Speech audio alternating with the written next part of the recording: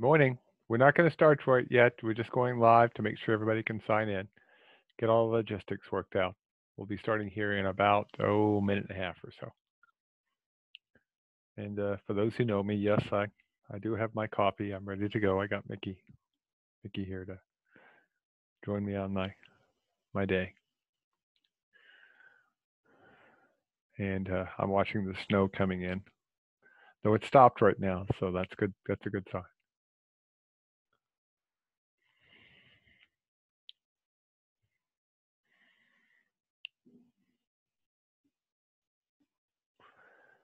Good afternoon, Al. And yes, we have the question and answer all set to go.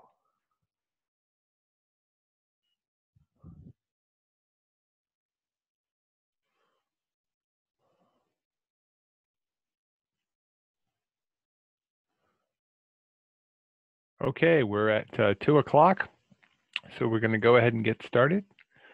And welcome to the Thursday afternoon webinar on the new Little Greenbook and local highway geometric standards. My name is David Orr. I'm the director here at the Cornell Local Roads program. And hopefully we'll have a little bit of fun today. Before we get started, I'm going to launch a poll here. So let me come over here and hit the poll. I want to find out a little bit about you, and plus it'll give folks a bit of a chance to log in and get things like that. Just a note to you, if you're taking the poll, you have to answer all 3 questions before you hit the submit button. So there's 3 questions. There's how many folks at your site, who do you work for, and finally, how long have you been at your job? And in that particular case, just put in how long if you got more than one person, sort of what the longest person is, kind of thing.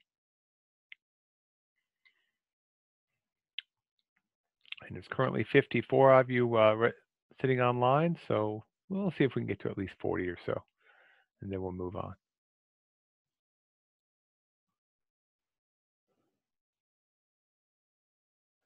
Okay, that gives me a sense, and the last few people can log in. That just gives me a sense of who's in the room.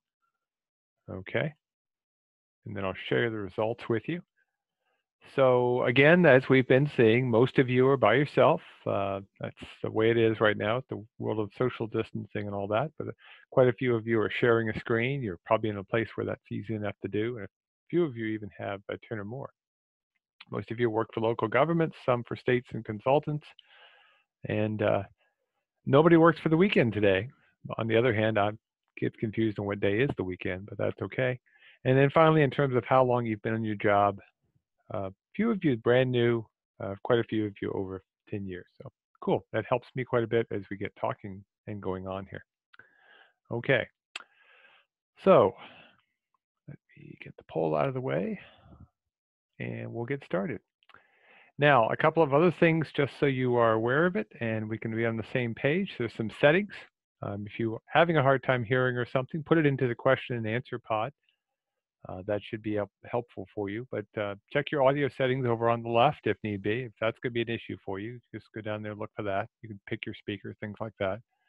Chat has been disabled, okay? You can raise your hand if you have an issue. I may even ask you to raise your hand at times to answer a question, so be sure you can do that. So be able to raise your hand. In fact, before I forget, I need to list the participants so I can see when you've raised your hand. So somebody could raise their hand for me so I can make sure I can see that. Cool, that's perfect. Okay, you can all lower them all now. But again, if you have a question at any time, please put them in the question and answer pod. Okay, don't hesitate to ask the questions. That's what we're here for, is to help you come up with a solution for the day. Now, one thing I realized that we've been doing these webinars and I really haven't actually talked about who we are. And I know we have folks from outside New York State who are being on some of these webinars. And even if you are in New York State, as a reminder, the Cornell Local Roads program, we've actually been around since 1951. And we serve obviously the 1,586 local municipalities here in New York State, but we serve anybody that gives us a call. State DOT, homeowners associations, federal highway, we don't care. If you've got a road issue, we'll be glad to try to help. And even in the virtual world we're in today, we've actually been doing some technical assistance visits using our friend Google Earth and things like that. So in fact, there's, by the way, if you're wondering, our first 2 directors, Jim Spencer on the left and Len Irwin on the right. Okay. Now, in the work we do, it's mostly on things like this, extension and teaching y'all, but we also do research, and research on roads has been going on for a long time. There's all kinds of fun research that's out there. And when my computer catches up, you'll see the next slide that shows an example of this. So this is actually done by a group called the U.S. Office of Public Roads and Rural Engineering. Today we'd call them the Federal Highway Administration, and it shows the amount of energy it takes to go down a road depending not only how steep it is, but how good a surface it has. So if it's hard surface, paved, you can carry a lot heavier load using a single horse. Well, we still do research on that kind of roads at the local roads program, but there's also tons of things out there on low volume roads. And so that's what I want to talk about today. But I also want to talk a little bit about local roads and streets. Now, local roads and streets, we think about obviously roads like this that are in rural areas. Narrow dirt roads is something we think about quite often.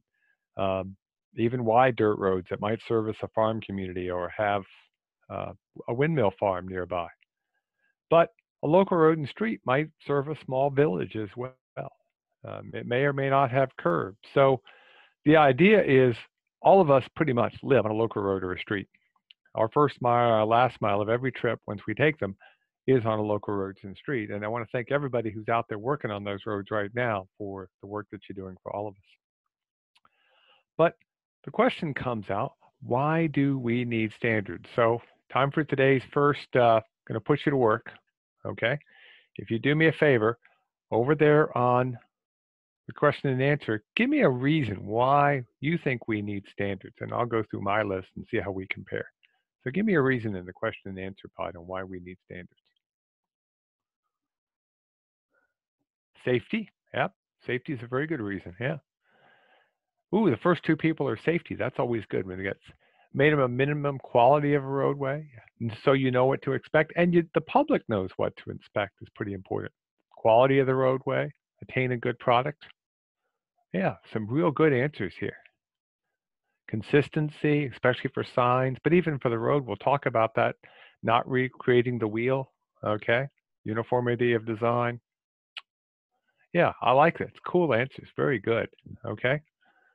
So we don't get 30-foot wide lanes. Yeah, that's probably a pretty good point. Yeah. Someone will always try to cut corners. I like these. These are good answers. Okay, so we're going to move on and watch this do the magic of my lovely myrmidons and helpers. Amanda will clear all those. We'll move on. So let's see what I've got on my list. First thing is on my list, and it's not the highest priority, but I do want to put it on there. We don't want to forget about liability. If you don't have standards and something happens, a crash, an incident, and someone sues you, they're going to try to apply someone else's standards that you may not have on your system and may not be realistic on your system. So standards can protect you from lawsuits. So that's pretty important. Safety, that was the first thing people brought up, probably is the single most important reason to have standards, but it's not the only one, okay? Somebody wants to know how many attorneys are in the class. It's okay. You can be, I don't mind attorneys. I like attorneys. I had an uncle who was an attorney. He used to tell lawyer jokes. He got students who didn't like it, but he was like, if you can't take a lawyer joke, you shouldn't be a lawyer. Planning is a vital reason. What are we going to be doing 5, 10 years from now? Now, obviously, right now we're in a period of change, but what are the plans for the future? Where do we think we will be 5 or 10 years down the road? We've got to be looking that far out for most of the work that we're going to do. So that's pretty important. Okay. If you've got development, you've got growth in your community, then that's something you need to be careful of. Ooh, we have somebody on the thing who's an attorney and an engineer. That's always a great combination. I know a few of those. That's good for you, James. Good for you. We need to have development priorities in place. We need to have quality control. Someone had brought that up. It's a perfect thing to have. If you don't have a standard, what do you measure? How do you know you're paying for what you really are asking for? We have a product here in New York State. Most of you who are from New York know something called item 4 gravel, and you've probably heard me talk in the past about the fact that that's not a state spec. So when you're buying it, what are you buying? You need good standards so that you can compare against something and test for it, okay? And then money. I don't want to forget about money, though a lot of times money is not the good driver, as we did in our top 10 a couple of weeks ago. Money is part of the equation and certainly is going to affect us over the next probably few years. But if we chase the money, but we don't have those other factors of safety and liability, and the last one that I'm going to show you here in just a second, we can have a big problem, okay? And then, of course, I think maybe as important, not quite as important as safety, but still the single most important factor to really work with the public is good communications. If you've got a good set of standards, you can communicate with the public, and so everybody's on the same page. So now, I'm going to give you a choice. I'm going to say your community, I'm only going to let you have one width for your road system. Now, I know that's not true. I know that all of you are probably going to want to look at multiple widths, but if I could only give you one width, 10 feet wide, total width of the pavement, 22 feet wide, or 36 feet wide, which one would you choose? Okay, and I'll see how people vote here. Can only choose one. And there's a poll up, so, or you can type it in the Q&A pod, that's fine by me.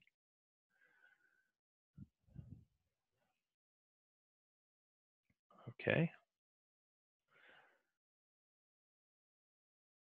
Okay, we'll get to 75%. We'll see how we do here. Remember, I don't care what the answers are. I just want to see what you've got. I need probably one, maybe two more. Okay, there we go. We're in the polling. Share the results. Okay. Most of you said 22 feet. People who put it in the Q&A pod said 22 feet. And if you only had one choice, yeah, that might be a good width. Okay. 10 feet might be a little narrow at times. We'll show one in a minute. 36 feet wide. Well, again, the whole idea here is what we need a set of standards that can account for the reality of the world that we live in. Okay. So I'm going to show you three roads that are 10, 20, and 36 feet in width, and they're all perfectly capable of doing the job they need to do. Okay. This is the road I live on. It's a dirt road right at the edge of the city of Ithaca, and it's 10 feet wide between the edge of the grass. It gets down to about 9.5 feet during the summer, but right now it's about 10 feet wide. But it's fine. There's 4 houses on it. It gets very little traffic. 10 feet is more than adequate. Okay. So a really low volume, narrow road doesn't need a lot of speed. 10 feet is probably fine. Before I was with Cornell, I was with Yates County, New York, and most of our roads were 22 feet wide between the white lines. The road hasn't been striped yet in this particular picture. But 22 feet was sort of the most common width we used. And for a lot of our county system, our minor collectors, even some major collectors, 22 feet, that's pretty good. But if you go downtown the city of Ithaca, there's parts of the city of Ithaca where it's 36 feet curb to curb. But they need that width because they've got parking, they've got bike lanes in places. You might need different widths. In fact, if you ever come visit us in Ithaca, once we're able to travel, note that in the downtown area, the roads are narrower. The guy who founded the city of Ithaca, he wanted narrow roads because he'd have more land to sell. Well, the roads down there are very tight, and it's really hard to get around if you allow any kind of parking. So you really need to account for the variations that exist. And so that's something I want to make sure we emphasize as we talk about appropriate and reasonable standards. Now, in my mind, a good road standard, one that's appropriate for most local agencies, is clear and easy to understand, meets the needs of the public, and is used for all roadways, okay? Not something too complicated, just simple that meets the needs of the public, okay? Now, the most common standard that people have, by far, is the something called the AASHTO Greenbook, okay? Now, the AASHTO Greenbook is called the Greenbook because of its color. It used to be a hardcover, now it's a soft cover, but it's green, okay? That's because there used to be a yellow version for rural areas and a blue version for urban areas, and they decided to blend the two together into one big book, hence Greenbook. It's nothing fancier than that, but if you're wondering why we call it the Green Book, that's where it comes from. It got its color because the original books were blue and yellow, okay? So AASHTO, the American Association of State Highway and Transportation Officials, has critical design factors, okay? So, again, let's see what people think in the Q&A pod. Tell me, what do you think are the critical design factors, the things I need to know before I open the Greenbook up, and so I can pick out the road design out of the Greenbook? What do you think the critical design factors are? Let's see what we get for some Q&A answers here. Volume or usage, average annual daily traffic, speed, traffic counts, okay, number of trucks,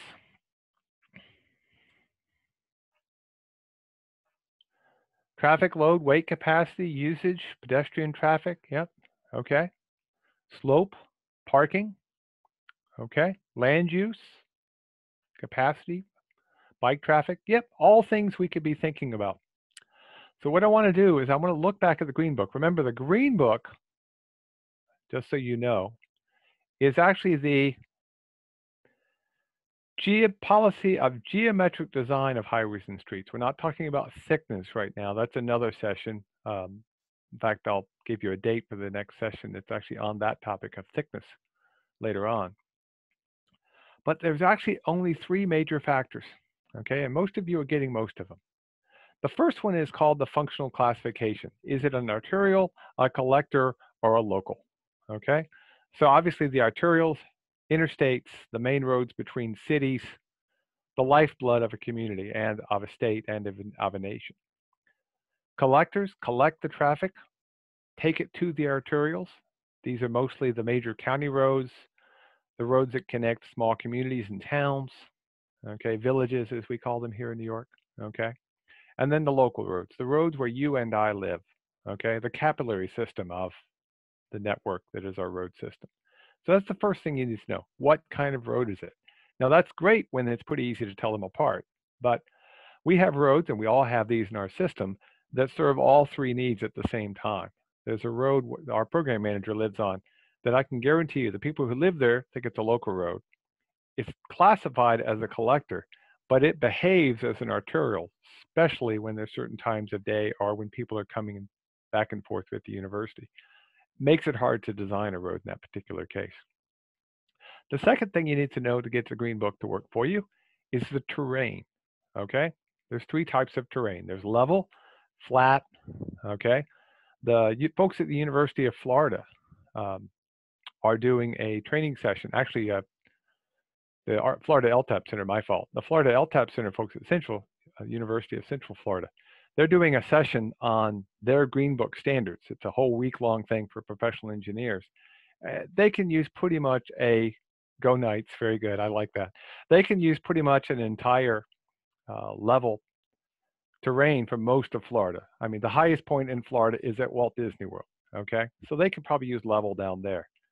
Rolling, that would be sort of hilly country. Most of upstate New York is that way, but we have large parts of the state which are be considered mountainous, okay? The Adirondacks, the Catskills, parts of the southern tier. So you need to know that, because obviously if the roadway has to deal with mountainous or steeper terrain, you're going to have variations. If we're down on Long Island, we're mostly level. If we're in the Adirondacks, we're mostly mountainous. But again, roads will vary quite a bit, okay? And then finally, traffic volume. And if you make a list of all the various major traffic volume splits that exist within the Greenbook, you'll get 50, 250, 400, 1,500, 2,000, and greater than 2,000. There are some nuances when you get to the interstates above that, but now they start talking about hourly volume and stuff like that. But there's breakdowns in this particular case. Once you know those things, a little bit about truck traffic, okay, you can move on, okay? And if you're wondering, by the way, the traffic volume is count in this particular case is a per day count versus an hourly count, okay? Again, as I say, we get large volumes, we're going to get to an hourly count we got to worry about. I'm looking at day size counts right now. So we know those 3 things, we can get the design speed. You actually don't choose the design speed. It comes from the other factors that are involved, and that can vary from 20 to 50 miles an hour, quite a big range, okay? Now, one point I wanted to make sure you understand, one of the things that drives a lot of what's in the design speed calculations is the criterion for safe stopping sight distance, which essentially is the distance from the eye height, 3.5 feet above the pavement, sitting in your car, and an object that might be on the road into the future, okay, that's 2 feet high. We used to use, when I was in college, it was 6 inches. We were supposed to not hit rocks. Now we're worried more about the back end bumper, okay? Just something to be aware of. One of the things that's now in the Greenbook, which I actually like, especially when you start designing collectors and arterials, we don't just use stopping distance anymore. We added something in called the decision sight distance. And the decision sight distance is cool because it accounts for the fact that when you're in an urban area, it may be harder to see what's going on, or you get distracted easier. So you need longer to make a decision. Okay. So rather than a minimum distance, they sort of said, well, if it's confusing and there's a lot of reasons why in an urban area it can be, we need to have more distance to allow the driver to keep themselves and everybody around them safe. Okay. So the question is that appropriate? Okay. So I want to bring up a poll. Here we go. Poll time again. Okay. I'm going to bring up a list of numbers I've seen in the past for low volume roads. Okay. I serve on the low volume roads committee with TRB, and this debate comes up. What is a low volume road? Okay. So the choices are less than 50, less than 250, less than 400, less than 1500, less than 2000, or greater than or equal to 2000. And yes, some people say 1000, but surprisingly, it's not the most common number you see. Okay. And yes, that's a per day number. Okay. So let's see what we get here. We'll wait till we get to 75% of you. Getting close. Okay. We're going to end the polling, share the results. And over half of you said 400. Okay. And that's actually not an uncommon number. You see that quite often at 400 as a very common number. And we'll come back to why that's actually a nice number. If you can remember, it's actually pretty cool. Okay, so what is 400? We could argue about whether 400 is the right number or not, but I'll come back to that. I'm sorry you didn't see the pop-up poll, but again, we will record this. We can talk about those things later on. So the question is that appropriate? What's the appropriate standard? Well, if we look at the roads here in New York State, over half the centerline mileage are roads of less than 500 vehicles. Now, I know 400 was the number I gave you, but the numbers are collected by the state at 500, close enough. So essentially, if you think about it, more than half the roads in the state have a traffic volume of less than 500 vehicles per day, okay? But if we look at the portion of roads by distance traveled, vehicle miles traveled, if you prefer, local roads that are less than 500 only make up about 3%, and collectors less than 500 only adds another 0.6% of the vehicle miles traveled. Most of the miles are traveled on the arterials, collectors, and interstates, as you would expect, okay? And that's where the standards are focused. In fact, back in 1992, a set of guidelines for rural town and county roads were produced by a commission put together by then Governor Cuomo, Mario, not Andrew. And the reason they put this commission together was, and you'll see the quote here, the existing guidelines for the design and maintenance of rural highways having low volumes were not appropriate. And that was the key. They found that the Greenbook, while it's very useful, very appropriate, and a good standard for higher volume roads, breaks down and you get really low volume roadways, okay? Now, how did they define low volume? They defined it as less than 400 vehicles per day, or equal to 400 vehicles per day, okay? Now, again, we can argue about that number, but 400 makes sense. But how do we know we have 400 vehicles a day? Do you put a tube counter out there? Do you have someone count? I've done some traffic counts in New York City sitting on a cold day. Your fingers get a little chilly, but that's okay. But I'm going to show you a couple of rules of thumb that are amazingly accurate, especially in rural areas, but even pretty good in an urban area. So in a rural area, it turns out the busiest hour of the day, you're going to see about 15% of the traffic for the entire day in the busiest hour, okay? In an urban area, that number drops. It's spread out a little bit more, but its busiest hour is about 11%. Now, I don't know what your busiest hour is, and in a lot of places it's usually the afternoon traffic because everybody wants to get home. But most of us know the busiest hour of the day.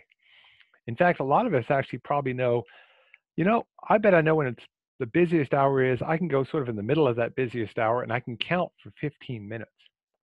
And if you go out and you count for 15 minutes, multiply that times 4, and then divide it by that percentage that I just gave you, that'll give you an estimate of the traffic for the entire day.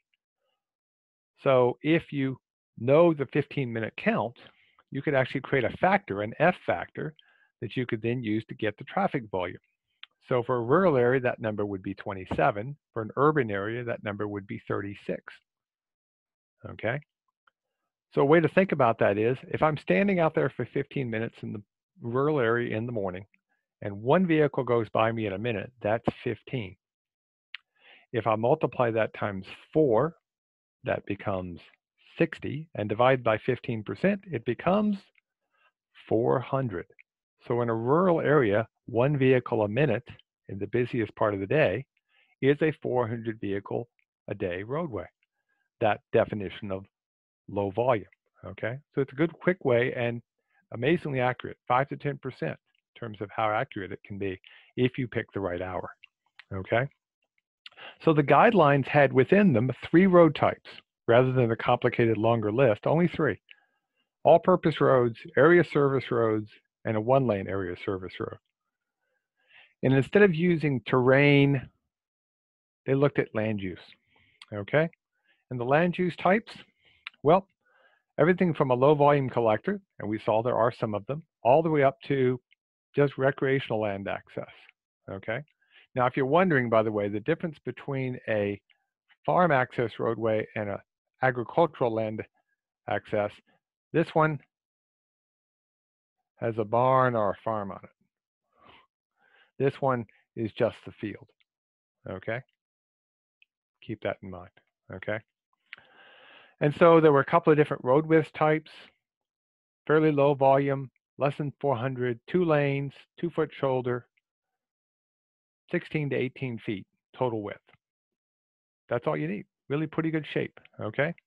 If you got a lot of trucks, okay, with trucks, maybe we go 18 to 20 feet. Maybe even a couple feet more if need be, okay? So the idea is you go a little wider when you need the width, but don't make it any wider than you have to. So here's a road that's 16 feet wide between the snowbanks, but also turns out 16 feet wide when the snow's not there, which I guess will be next month because we are getting snow today. That's fine. That serves the needs of that particular area and the few houses that are there, okay?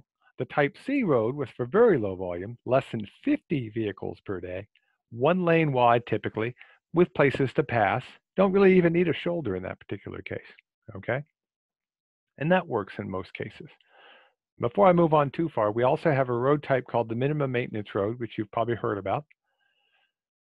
There's also a seasonal limited use, which is allowed here in New York State if a road has no houses on it. So that farm access road, you can't make that seasonal limited use because it's got a barn or a farm on it. But if you did the agricultural, you could seasonally limit the use and not plow it. But the idea behind a minimum maintenance road, if you're interested, is you could stop plowing it. You could stop doing other maintenance in times of year when it's not needed. Now, is that appropriate? Well, we think it is, and that's why those standards were put together.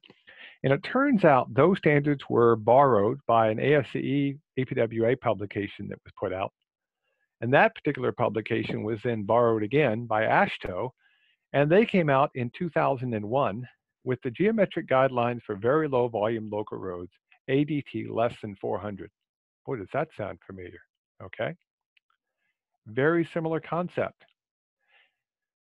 The only difference is they added some standards for low volume streets as well. They have a couple of more choices for widths. They added in a few things about speed design that weren't in there, and a few more land elements. But look at the road types.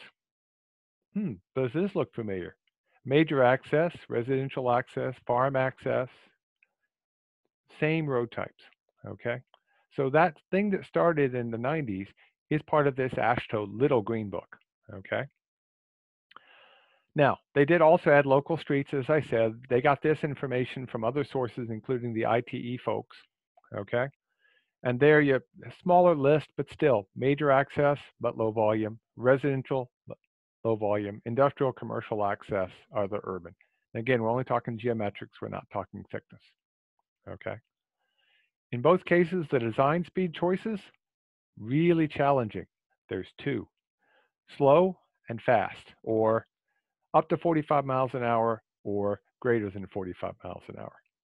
And if you think about it, that's not a bad choice when you think about it. Most of our local system, a couple of choices is probably enough, okay? Now, they've updated it since, and last year they came out with a new version of the guidelines for very low volume roads, except they dropped the very. It just says the geometric design of low volume roads, and they've changed. Remember in the old one, the ADT was less than or equal to 400. The new one, the ADT, is less than or equal to 2,000, okay? Now, again, what's nice about this is for a lot of agencies, even a lot of counties, this is all you need, with a couple of caveats we'll talk about. So the old AASHTO numbers of 400 vehicles per day are still there. Total width, 18 to 26 feet, including the shoulder. Again, depends on how many trucks you've got, depends on other factors. Is it a street? But that's all you have. No wider than that. We don't want, as one person put in the Q&A panel earlier, a 36-foot wide road to justify, okay? And then for roads that were between 400 and 2,000 vehicles a day, we get a little bit wider. And if you want the honest truth, what they really did was they pulled the numbers from the Greenbook and put them into the little Greenbook. It's pretty much exactly the same numbers. And how do you decide on a street? Same information. Width depends on whether there's parking or not, and the density, how many houses, how many buildings, how many commercial developments are there, and the number of channels, which is a fancy way to say how many lanes, because that can include a center turning lane, it could include a suicide lane, or whatever you like to have, okay? Here's what's in the AASHTO local little green book, which I really like. It was in the old guidelines that are still out there too.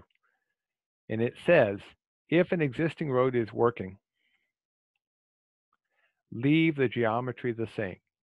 If you don't have safety issues, if you don't have crash problems, as you change things, don't change the geometry, okay? Now, is that appropriate? Again, we think it's appropriate. It's a good standard, but it's something to keep in mind. You need to decide if it's appropriate for your particular community. Now, there is one thing missing from the little green book, okay? Let's see if anybody can guess what's missing from the little green book.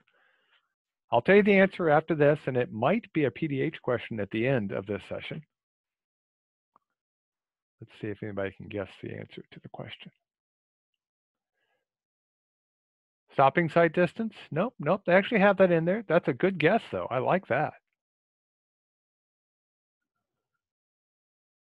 See if I can get one more person willing to try. I'll give you a hint. Most of the people who were writing this set of standards came from parts of the Midwest. If they were looking at the AASHTO Green Book, their terrain would be level or rolling. No mountainous land whatsoever. See if that helps somebody. Slopes, yeah. There's nothing in there about the slope of the roadway, the center line slope, not the cross slope. Okay, so the grade line. Okay, so this particular road right here actually has, a little hard to tell in the photograph, but I have happened to know, has about an 18% grade at one place near the top. Okay, that's a pretty steep roadway. Okay, it's certainly beyond really even a low volume road, which you really want to have. And I feel sorry for the 1 horsepower about to try to go up that hill. Okay, so what I recommend to folks is, okay, it's not in the little green book, but most states have either adopted the green book or they've adopted, you could adopt it yourself. For instance, in New York State, they pretty much adopted the green book directly, something called the Highway Design Manual. And so you could just pull the numbers from there. So in a mountainous terrain area with a low speed, remember 45 miles an hour, you would be looking at a range of 12 to 15 for a mountainous area. And you might be willing to say, well, I know it's low volume. I'll go ahead and go up to the 15%. Okay. You could adopt that as a good climbing lane number. Okay. Or even just the general center line number. So what are appropriate standards? Well, you can use the AASHTO Greenbook, and I would recommend that for certain your collectors in your arterials, but maybe the minor collectors, you might be able to go with the Little Greenbook. The guidelines that are available here in New York are still useful. They're still a good standard. You could use them, but the AASHTO Little Greenbook pretty much mirrors them. So why not use something that's got a national focus and actually helps you with liability, because now there's a bunch more engineering behind it. You could develop your own, but you're probably going to use other people's standards. Okay. Now, here in New York, we took all of these things and we developed a set of low volume road specifications. Okay. Now, there's a handout that goes with this webinar that will be posted with it. We'll send you a copy when we send you your certificate, or at least a link to the handout. And it lists where you can get the standards we put together using the AASHTO Little Greenbook and a few other things that we've learned over the years. So what I want to do is go through some of the critical items that are in there so that we're all on the same page and you can understand this. And again, we're going to be using the question and answers, so I need your help. Now, my number one rule of thumb when it comes to good standards is keep it simple. My name's not Steve, though, but that second S, I know it stands for something, but got to keep it simple, the KISS system, okay? So let's go through the most critical design criteria. The number one thing I always say, especially if you're going to accept a road developed by somebody else and it's going to become part of the municipal system, make sure it's been certified by a professional engineer, okay, with a stamp on it, okay? Let them take the liability if they miss something. Don't take it yourself, okay? Make sure that you've got any kind of subdivisions or stormwater requirements included in your standards. It might be a separate document, but make sure you refer to them. If you're going to use a state standard or you're going to use a county standard and you're in a town or a village, great, reference somebody else's standards. I like that idea, but make sure you include those things, okay? Make sure you talk about bridges, okay? Who owns the bridges? What is an acceptable design standard for your bridges? That's a pretty important thing, okay? Let's see here. A comment in the Q&A pod. Also, the company providing the design has to have a certificate of authorization from the New York State Department of Education. Essentially, they need to be licensed and currently registered, yeah, to make sure you know what you're getting, okay?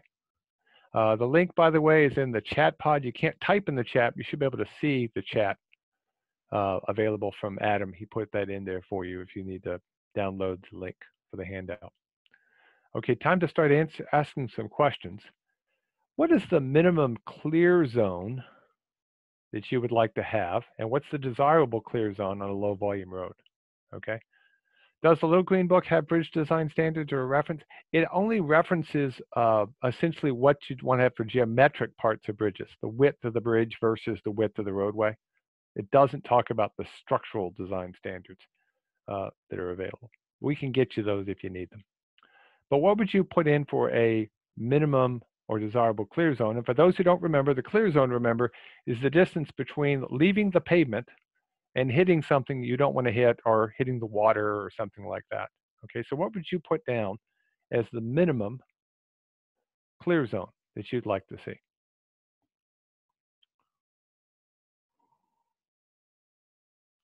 $7 feet, 20 feet?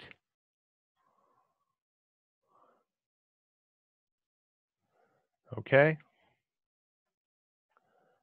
7, 20, 15 seems to be the most common. Some people want 30. On the interstate system, that's what they're trying to shoot for, is 30 feet. Okay. Depends on speed. Let me tell you what the Little Greenbook says and the guidelines, and you're going to think I'm crazy, but actually there's reasons behind this. Minimum, whoop, got to go back here, get my pen to write, 2 feet, 10 feet desirable, wider where needed, like on the outside of a corner. Okay? So You're thinking, wow, that seems to be pretty narrow because there's things that say we need 30 feet. You're not going to get 30 feet. It's just not going to happen. So what they found was a consistent clear zone where you've got more width where you need it on the outside of a corner, where you've kept good sight distance, is actually just as safe. None of it's going to be perfectly safe. Anybody says you can make a road perfectly safe would be lying, okay? But 2-foot minimum, 10 feet desirable. And again, higher volume, you might want to bump that number up, okay? And the key is, whatever you've got, don't put artificial things in your clear zone, okay? A fixed object in the clear zone that's put up by you and I, not a good idea. And if you've got trees that are too close to the road, cutting down the tree does not, does not change the clear zone. That is still a deadly fixed object, okay? Now there's a good question here. How does the clear zone tie into the 3-rod highway width for road user roads, 189 roads here in New York State? Turns out that roadway width, that's a whole different webinar. The width of the roadway for a road by use and the 3 rods, they're not as linked as we think. The width is driven by what we've used and maintained. The municipal board, the town board, could actually pass a clear zone policy, okay, that would then allow them and you over time, not immediately, to not let fences be placed too close to the roadway. Now, obviously, to remove an existing fence would be a little bit more challenging, but the idea is consistency. That's pretty important from a safety standpoint. And in this particular case, some fence post on the inside, I'm not that worried. On the outside, I think the dog will get out of the way. Okay, at least I hope he will. Now, how thick should the roadbed be? Now, again, geometric standards don't usually say this, but we actually put it in our standards that we posted on the web. What would be the minimum thickness, and how long do we want that road to last?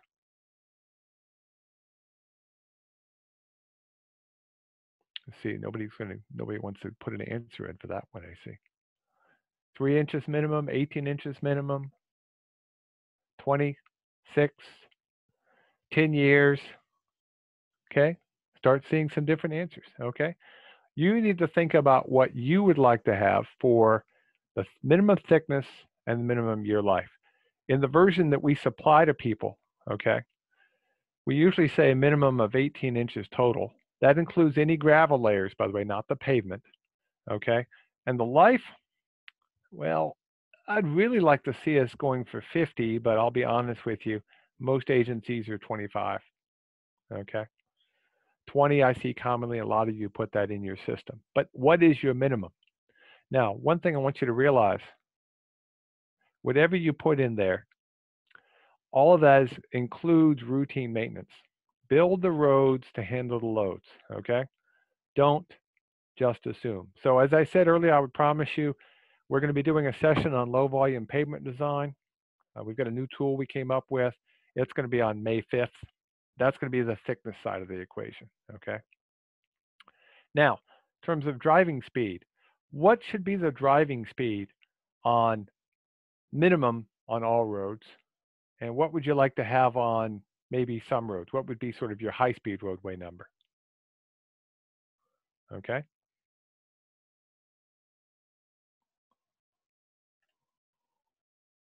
45, 30 miles an hour on a town road. Yep.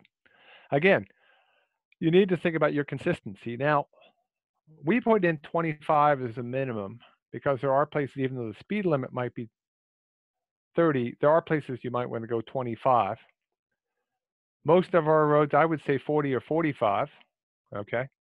And then greater than 45 miles an hour on some roads, which because our state speed limit is 55 miles an hour, you might have that as a standard on some roadways. But again, what is your agency's consistent standards? Consistency is important. Now here's a place where we used to have a dip, and you can actually see, I can't really see down the roadway at all. And we actually had a lot of Mennonites, and Mennonites would disappear into this valley. Very, very dangerous, okay? We lowered the grade at the 2 dips on the 2 sides and straightened the roadway out. Now, a lot of people would go, wow, speed went up, didn't it? Turns out by only about 4 or 5 miles an hour. but now it's a lot safer, a lot better sight distance, okay? Now, would I do that on a low volume road? Probably not. But consistency is really important when it comes to safety. So I want to keep that in mind, okay?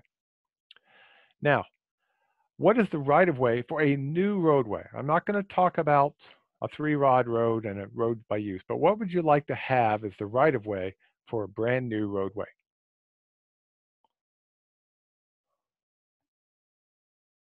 50 feet, 60 feet? You'd put in a minimum, okay? Most of the time, in fact, we put it in our standards, 60-foot width minimum, but the key is the width needs to vary. If you need that cross slope for safety, the width should be wider. So in this particular case, it goes up to the top of this bank up here. That should be the right of way, as opposed to a situation like this where the right of way is too short and now we have a safety problem, okay? And so of course, we've been talking about geometry, so we don't want to forget about geometry. We certainly need a minimum width. So what's the width you would want to have? Well, again, that's where the standards come into play, okay? And you would pull that out of your standards and put that number in there, okay? Is this road wide enough? Yeah, probably is actually. Now, it's so wide, even though it's a low volume little street actually in a village, because it services a municipal water and sewer treatment facility. And once in a while, they need to bring in some very heavy, very wide equipment to process and clean. So they need more width, but they don't need more pavement. They just made an extra wide shoulder so they can get in there. So again, what's reasonable for your facility? Okay. Now, drainage facilities, obviously larger for more important road. We could do a whole session on drainage. We're actually looking at maybe doing one in May. But what would be the minimum size of a pipe underneath your roadway, not your roadway? What would you like to have?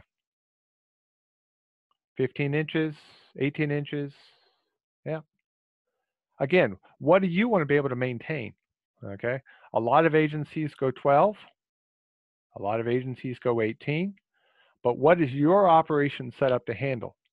That's the minimum size you want to put in. Okay. So yeah, so that's, let's see, anybody do anything other than 18, 12, or 15? Nope, everybody did about the same. That's good. The idea here is designed for the flood frequency you got to deal with, for your culverts, your storm drains, your driveways, your ditches, things like that. But also make sure you install them properly, please. Okay. More than anything else, I don't want your road failing because the culvert failed. And the clogging concerns that somebody mentioned usually drives the minimum pipe size. Okay. So appropriate standards. That's what I'm looking for. I want appropriate standards that are clear and easy to understand, meet the needs of the public, and is used for all roadways. Okay. And the nice thing about that, if you do that correctly, that clear and easy to understand, everybody's on the same page. Meets the needs of the public without undue expense, and used for all roads, a brand new development, but also your own road when you go to reconstruction. There have been cases where somebody tried to tell a contractor, you have to build to a standard, and they weren't building to that own standard themselves. And the court said, well, that's not reasonable. And they were allowed to build a road that wasn't as a high quality as the town really wanted. So make sure if you've got a good set of standards, you follow them yourself, so you don't wind up having to accept a road that really you wouldn't have built if you built a road yourself from scratch. Okay. So a couple of things that we have to do some questions, because this class is worth a professional development hour. So let's see how you folks go. Okay. So we're going to be talking about, does anybody know what the critical heights are for stopping sight distance? Okay. I didn't mention them earlier, but let's see what people say. 42 inches and 24 inches, 3.5 feet and 2 feet, which by the way are the same thing. As long as you know your unit system, I don't really care. So yep, the answer is everybody's good. Good to know everybody remembers these things correctly. 3.5 feet of the eye. I did say that one. Height of the object, back end bumper. Think of it that way. Okay. Passing sight distance, by the way, it's 3.5 feet because now we're passing a vehicle, but 3.5 feet, 2 feet. Okay. So very good. Nice job. Good answer. Okay. Let's do the next one. What geometric standard is missing from the little green book? Let's see how y'all do here. Slope, grade, yep.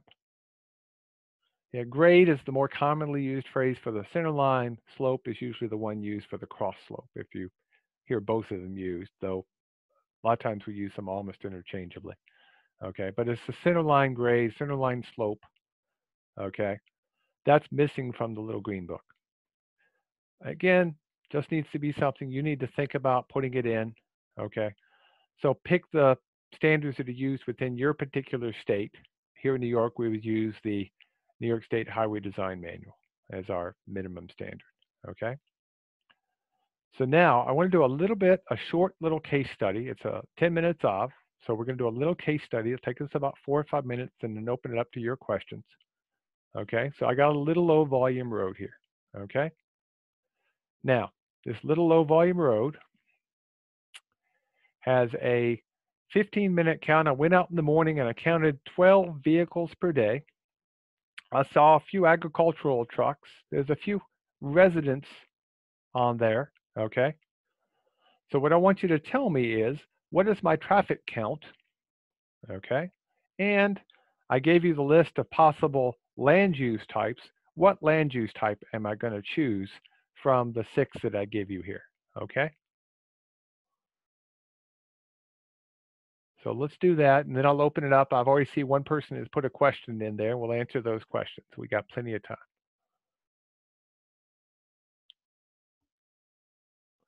So let's see if anybody comes up with. Somebody says 400 vehicles per day, or less than 400. Yep, somebody's got the answer in there. Let's see if somebody else gets. Agricultural land somebody chose. Okay. So the traffic volume count you should have gotten if you take, remember that multiplier, the 37, but also you could take it, multiply it by 4 divided by 0.15. You should get a count of around 320 vehicles per day. Okay. So that would be the very old, very low volume. Most of the roads in the Little Green Book, that's what it would fit into. Okay. If you do the direct multiplier, you'll be a little less, 312, 300, I think 15 actually, or something like that. But the key is you've got your count, and you're actually pretty close. Okay. Now, when people see agricultural trucks, they're thinking, oh, it's agricultural land. But what did I say the difference was between farm access and agricultural land? The farm, yeah, farm access, there's a barn. There's a structure there. You can't use agricultural land if there's a structure. And even if there's only residents and no actual farm, you've got to at least go to one of the choices that has a building on it. So the ag land and the recreation land are roadway types that don't have any structures. So you'd have to choose from either a residential access or farm access. Because you've got agricultural trucks, you probably need the extra width that's given. So it would be a farm access in this particular case. Okay. Now, what vehicle type have I not talked about yet? It's pretty important.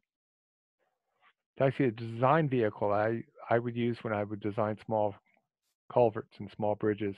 And actually, anytime I'm looking at safety features, it's my most important vehicle. Tractor trailer, fire truck, I'm looking for it. Possibly got to worry about tractor trailers. What kind of bus? Somebody said bus. There it is, school bus. Yeah. I always sort of go back in my mind and I say, what is a school bus going to need? That's my minimum. I always worry about the school buses, especially when I see a residence, because you and I both know there's probably going to be a school bus going down that roadway. So keep that in mind. Okay. So now we have a few minutes. I want to open it up to your questions. Okay. I'll go ahead and put up my thank you here. And so let's go see what we've got. Yeah, it is everywhere in New York. There's school buses everywhere. Last time I checked, in fact, one of the sad realities when we get back to going to school in New York State prior to this craziness we're in right now, there were 7,000 to 10,000 school buses passed every single day with the stop sign out and active. So it's a sad reality. So questions that were put into the chat pod, are you going to discuss non-standard feature justification? Remember, I said consistency is important. If I had to pick the one thing you want to try to avoid is going too far from a non-standard feature. If you've got one that's existing and you have no evidence of crashes, no evidence of serious safety issues, you can actually justify leaving it if the volume is low enough. Okay. That line tends to be about 400 vehicles a day. There was actually a risk study that was done. It's published to the Transportation Research Board that actually showed, for instance, normally we put guide rail up as sort of the next to last thing with road slopes, but delineation is last. We would actually flip that. We would actually put guide rail up last. We would leave the steep slope because the volumes are so low, it's hard to justify the economics, and it's actually riskier to put up the rail, okay, economically. So that's what you have to justify that within a consistency. Next question we've got here. Is intersection sight distance considered or just stopping sight distance for local roads? The geometric standards don't get a lot into the issue of intersections. To be totally honest with you, they're really focused on the mainline sections. There is some stuff in there. We added a few things in intersections in our standards that we published because they weren't there. But there is some stuff in there about intersection sight distance. The big thing there is to make sure you have good stopping sight distance. And I actually recommend for new roads that decision stopping sight distance that's available in the Greenbook. It would increase your distances enough to make it a little bit safer, okay? The link to the 400 AADD study, if you download the guidelines, it's on our website. The link is inside of there. I don't remember off the top of my head what that is, but if you download the guidelines, they're linked right in there. That's a particular standard. Why change to the little Greenbook? It seems to oversimplify the standards. Actually, it turns out the standards weren't appropriate. Remember, I said that they found that what was happening was people were being held to the Greenbook standards, which are actually very good for roadways with a higher volume. And some agencies probably want to continue to do the Greenbook standards for roads above 400 vehicles a day. But under 400 vehicles a day, they're overkill. They're actually too much that you would need to follow. And people were losing lawsuits on roads that were actually appropriate and serving the needs of the public very well. And that was the reason why. Driveway sight distance, there was a little bit in there about driveways. There's also in that listing pretty well, so keep that in mind. But again, it is a thin book. It's only 150 pages or so versus the Greenbook, which is much thicker. Okay. If there are utility poles that are off the road, originally allowed by the Highway Department, would not the usable right-of-way go out as far as where they were, even if not routinely maintained? Again, that's an issue of a road by use, which the roadway width changes depending on the roadway use. But remember, the utility poles are not part of the roadway, so they wouldn't necessarily drive where the right-of-way is. It would be drainage features, it would be slopes, it would be the end of a culvert pipe, okay?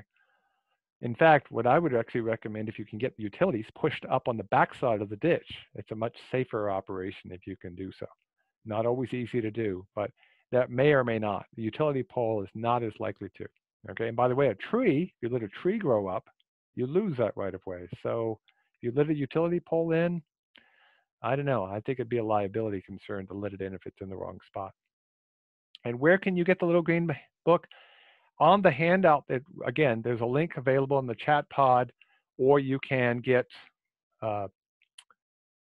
it on the handout that we'll send to you, or you can download it off of our new Information Highway page.